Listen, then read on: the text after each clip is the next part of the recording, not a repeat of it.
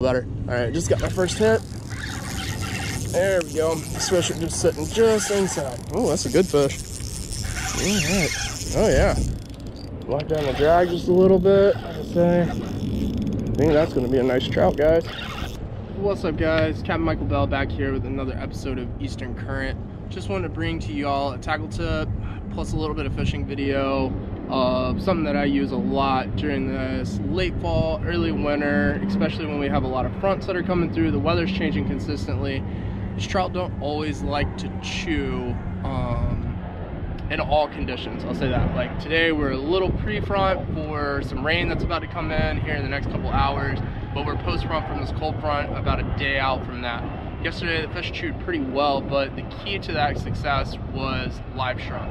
And live shrimp is something that I would suggest anybody out there that, especially targeting trout, keep in your arsenal. I know it's a pain, it's hard to deal with live bait, especially when you gotta go buy it and you gotta keep it alive until you get on the boat and all of that, but it is something that will be a day maker for you some days.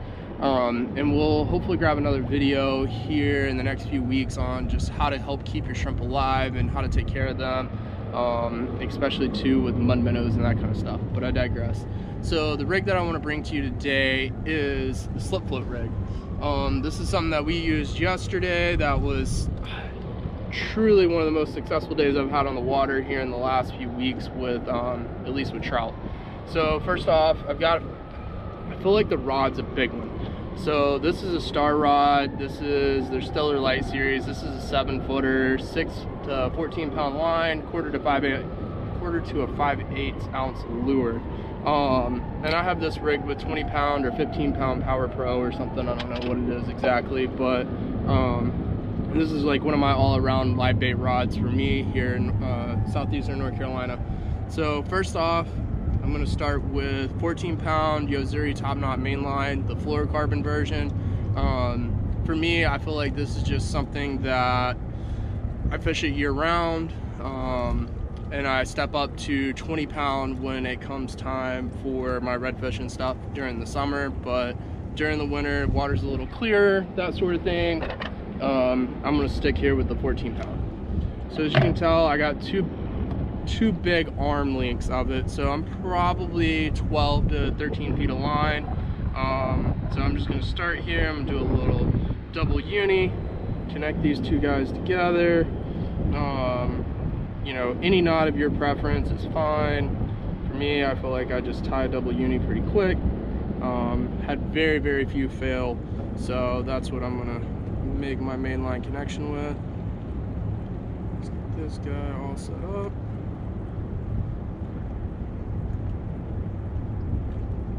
So now that I got that, got those knots seated, we'll come back and trim that here in a little bit. So I've got mine, there's a good 6, there's another good 6, and about a foot left over. So the first thing I'm going to do to build this rig is start with a peg stopper. So there's several different ones out there.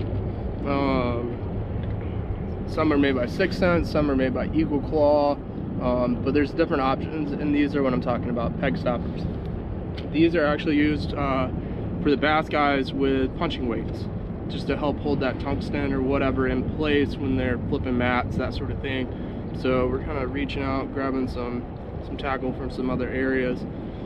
So what you're going to do is you're going to feed that line through one of those little metal wire loops, and then you are going to want to pull that peg stopper off and pull it up and over your main line. Now you have peg stopper on your main line. There's that guy. So we're gonna go ahead, we're gonna slide that guy up.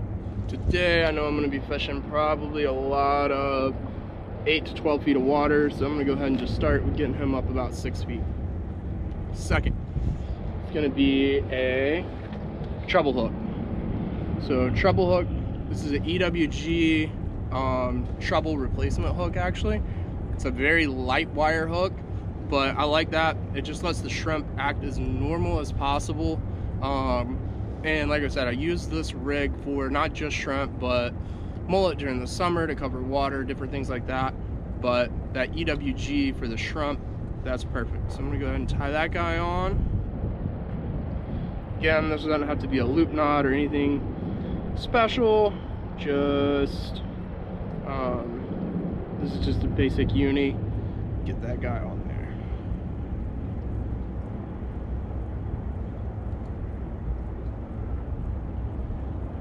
Alright, so we got our uni, get that seated, trim that up.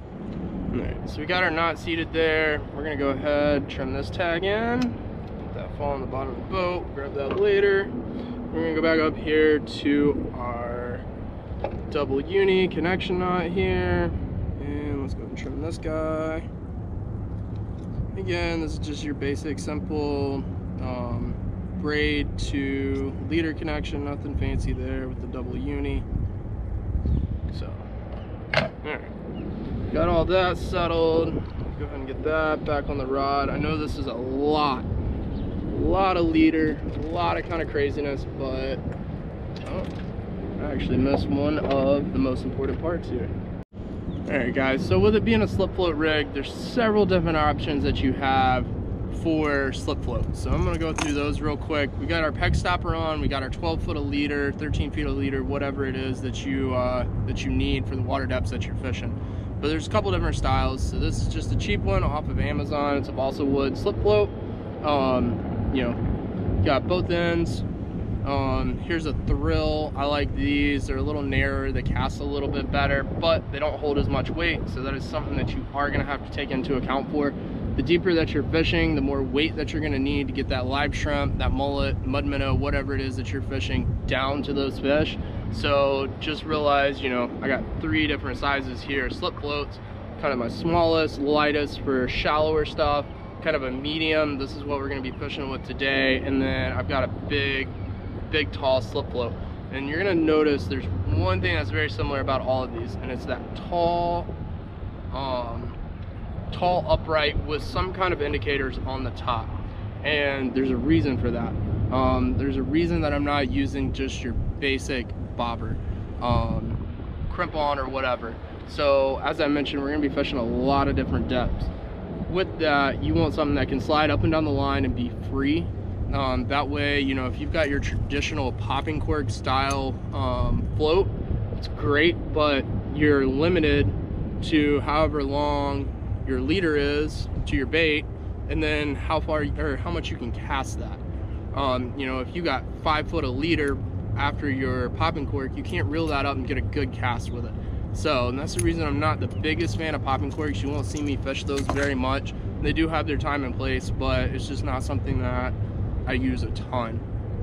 Instead, like I said, I use this. You can see this one's kind of slimmer on the bottom, it's tall, but you got this indicator color at the top, orange on all of these, and chartreuse. And the reason for that is going to be that whenever I cast this out, and I'm letting this drift, so we're going to be making as natural as possible drifts with these live shrimp down either bank edges or floating the shrimp into structure or past structure, whatever the case may be. I want to see that that float is sitting straight up and down. That means that my line is straight down with the weight pulling at the bottom, which means that my shrimp has gotten down as far as my peg stopper allows, as I want it to be, and that thing is riding vertically in the water. If you're a trout fisherman, especially a trout fly fisherman, you know this with indicators and different stuff that you're fishing, whether it's a yarn indicator or a thingamabobber. You can look at how that thing's sitting on the water, and you can tell where your bait is and how that current's going. So, you know, if your bobber's sitting like this or your float's sitting like this sideways on the water, you know, it's not got any weight and it's not got anything pulling it down, so you know that your bait's not reaching that maximum depth. So for today, like I said, we're going to be using this medium-sized guy, balsa wood. That just seems to be one of my favorites. Like I say, I'll see if I can find these on Amazon or something and link them in the description for you. But we're just going to thread that through, and as you can tell, this thing comes up, it hits that peg stopper, it can't go any further. So there's our slip float. So the last thing on our list is going to be a hook.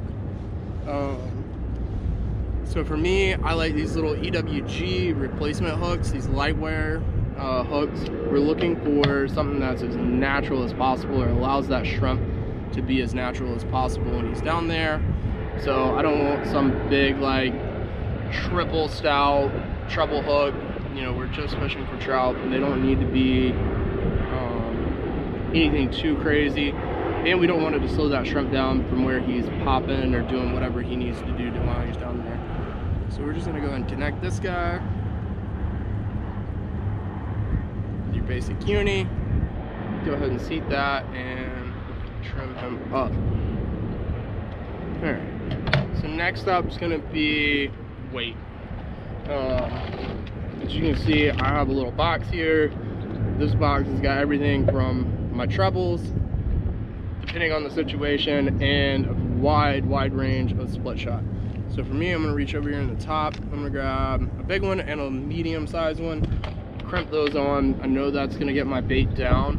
This is something that you're gonna have to play with, depending on your current in your area, you know, and just depending on the situation that you're in, of how much weight you need versus your bait and the float that you're using. So we're gonna take that guy, crimp him on.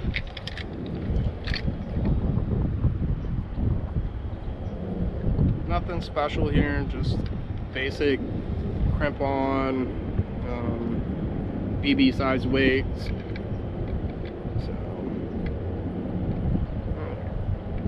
So one thing that I will stress to you that I think, for me at least, makes a huge difference is I try to get those weights crimped on, I don't know, 6 inches to a foot above my shrimp. And that way, that weight gets down, and that gives your, just like a Carolina rig or anything else, gives your bait a little bit of room to move around and be free from that weight, so he's not just, you know, stuck straight on trying to fight against that hook weight and the weights that you're putting on there to get him down.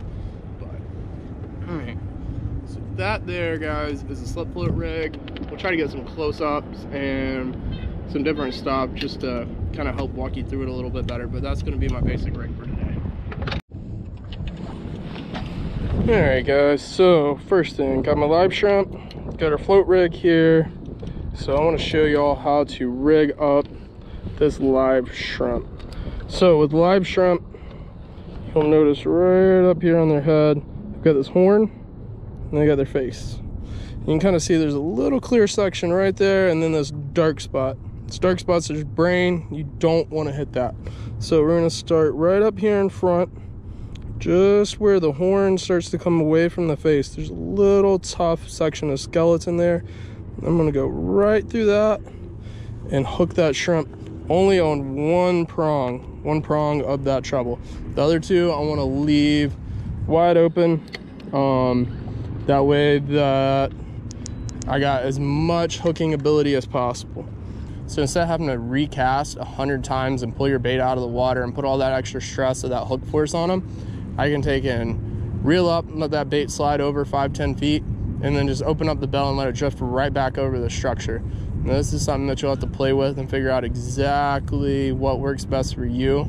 You know, if you got really heavy currents, it's not going to be as ideal, but these lighter currents that we're dealing with, we can definitely do that and take care of our baits a little better. All right, just got my first hit. There we go. This fish is just sitting just inside. Oh, that's a good fish. All right. Oh yeah. Block down the drag just a little bit. I think that's going to be a nice trout, guys. Alrighty, boys. Let's see what we got here. First fish of the day, live shrimp on the slip float rig. Looks like a nice one. I don't know what we got, but it is good.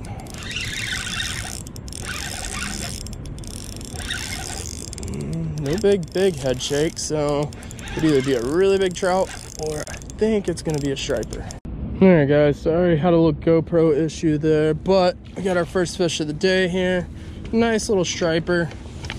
Grab him up here. As you can see, he's got some sores on him, but that is part of being in the river, especially the Cape here. So nice guy there. I don't know if it got on film or not, but I was talking about the treble hooks. This fish was hooked right here perfectly in the top of the mouth, so that's exactly what you're looking for with these trebles. Most of the time they get them in the corner of the mouth. These fish are going to headshot the shrimp as they're floating down. So let's go ahead and get this guy back in the water. Get everything out of the way here.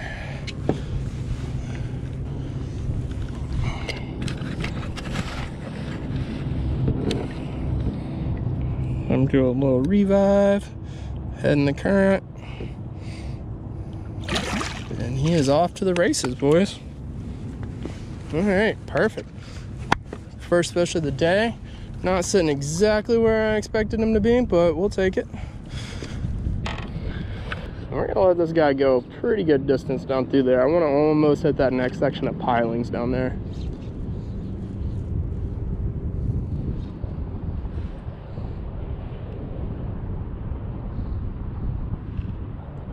I'm just gonna see if these fish are sitting off this edge. There we go. That's exactly what it was. Oh, that's beautiful. These fish have not moved up into the shallower water yet.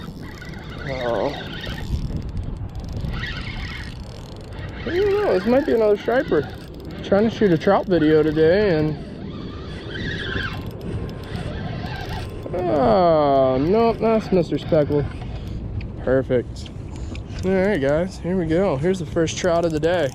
Not quite the size class that we had yesterday, but we'll take it. Awesome. That's still a pretty good one. All right, guys, first trout of the day. Go ahead and get this hook out of the corner of this mouth. And y'all can see, perfect, just like the last guy, right in the corner. Look at that striper. So get all that out of our way. Somebody's calling me. That's all right. We'll deal with that in a second. All right.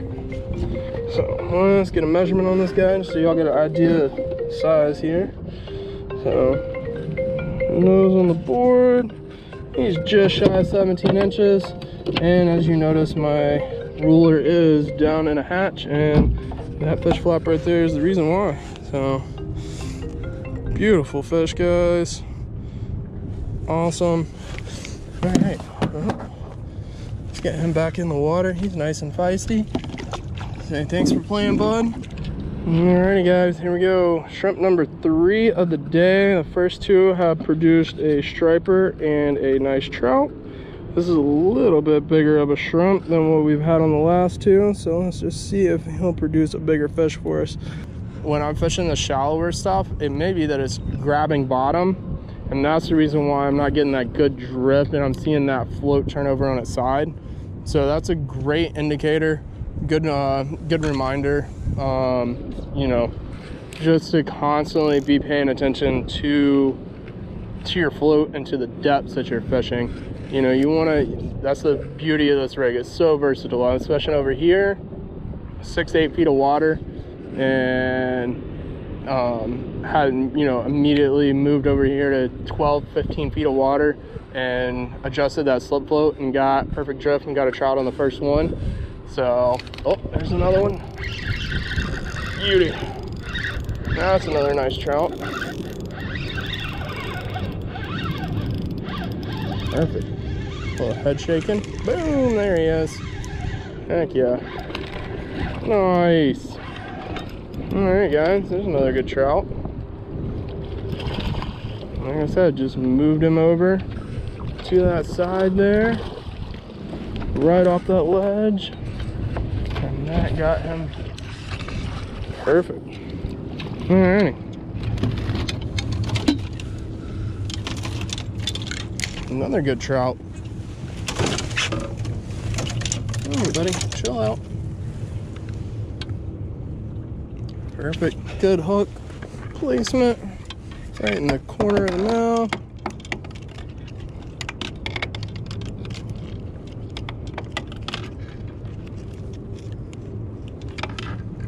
Beauty, came right out. That guy over the side there.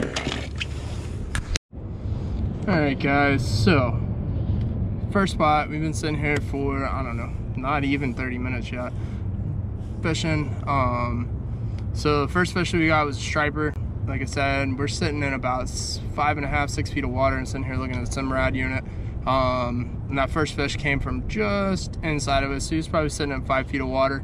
Like I said, we've made a couple drifts. We've kind of worked our way from this outer section of structure, and we've kind of slowly worked our way in, and we didn't get any other bites. So we took the slip float rig, pulled that peg stopper up, and given ourselves that depth, that 8, 9, 10 feet of water depth. So I'm trying to get that shrimp down probably somewhere around 7 to 8 feet is kind of what I'm shooting for. May have went a little bit more, maybe in that 9-foot range, because I know it does drop off. Somewhere from the edge is around 10 out to about 15, 20 feet of water, way out off the edge, but we're hitting just real tight to that edge there.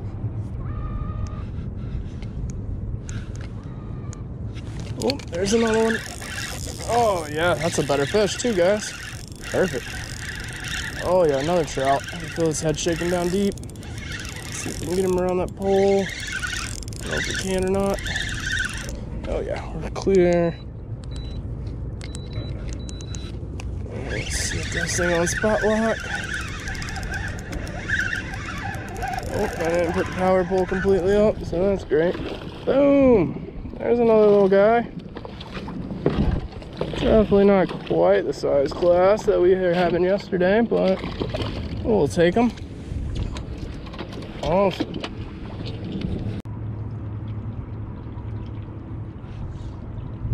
Wheel.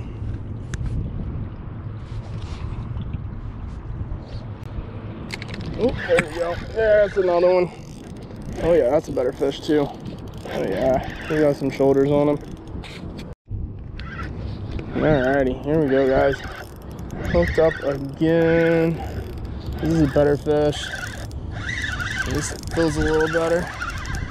So, hopefully another Mr. Troutsky. That's what it feels like. And head shakes. Oh yeah. Alright, we're gonna keep his head down so he gets up here beside us. There we go. How about that, boys? Another nice little trout. They're sitting out there deep. They're just not chewing quite as good as I expected them to.